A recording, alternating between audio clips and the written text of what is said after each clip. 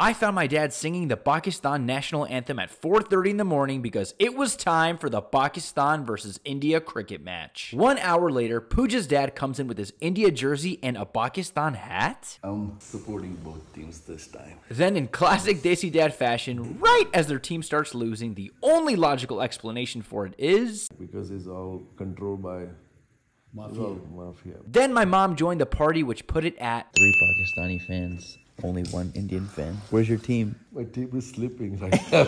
Puja and her mom finally woke up, and there was some concern over why Papu's wearing a Pakistan hat. Papu So, Pakistani hat. you know, you gotta support both teams. Whoever wins, right? India fans are class acts. I would do the same thing. You are die-hard Pakistan only fan. Papi, I There love you go. I will agree with you, Papu. Papu, I love you. Because I know you love everything, but last time you had a little hard time to accept that. My parents belongs, they're born over there. So you belong there too then? So I love my parents. And second best team is I'm India. 3 India fans, 3 Pakistan fans, and it was time for the tiebreaker.